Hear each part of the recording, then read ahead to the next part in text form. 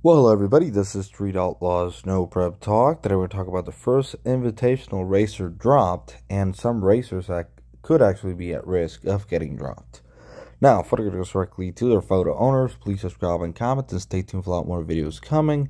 All about the Street Outlaws No Prep Gangs Race Series and all the other Street Outlaw shows. So, this past weekend at Virginia Motorsports Park, we saw Birdman get dropped from the Invitational to the reserve. Now, he is on Mike Murillo's team, and allegedly, or at least the word is, that he had issues and couldn't make first round, so Mike actually dropped him from the Invitational, and he went to the reserve. And he actually picked up Dominator, which actually did pretty good in the Invitational. So, pretty interesting, but Birdman actually made some really good passes in Outlaw Big Tire, so we could possibly see him back in the Invitational this week. Or maybe Mike will stay with Dominator. Now, the following statements are just my opinions. They're not personal attacks against any driver. This is just looking at the situation as an outsider. And if somebody differs from my opinion, you can share it down in the comment section. Now, I like every driver on NPK, but since the game now has changed to a team deal and they can actually replace team members, I'm just going to state my opinion as an outsider. Now, one of the racers, in my opinion, that is at risk of getting dropped is Chuck Seisinger. Now, Chuck is a really good driver. The car is really well built, and he can make the whole NPK series. Now, why could he get dropped? In my opinion, he is not fast enough right now to be competitive on NPK. He is running a twin-turbo 41X combination that Ryan ran back in 2019. Now, back in 2019, you could probably get away with 390s to be competitive on No Prep Kings.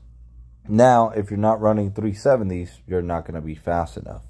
And at the current weight a 41X with twin turbos has to weigh, I don't believe it is possible for that combo to run 370s. That's just my opinion. So, Chuck's Mustang is limited due to its combination. And also Chris Rankin.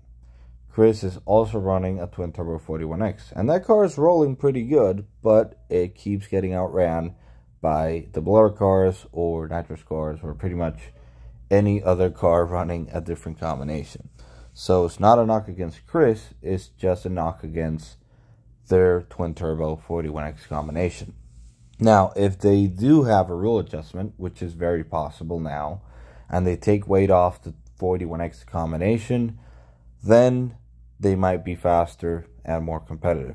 And the other thing is that Chuck and Chris Rankin are actually on very successful teams right now, and they're doing really good. Chris is from Kai Kelly's team, which is actually leading in the points right now for the team championship.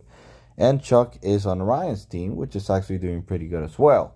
So they could get replaced by someone like Doc. Now, Doc struggled a lot this past year, but this year he is running a lot better. The car is lighter. He has a screw-blown Hemi, which is a top combination right now in NPK. And if he keeps getting a handle on his combination and his car and his chassis, he's going to be a lot faster. And he is already pretty fast. So, these are my two picks of people that could get dropped. But, let's see what happens.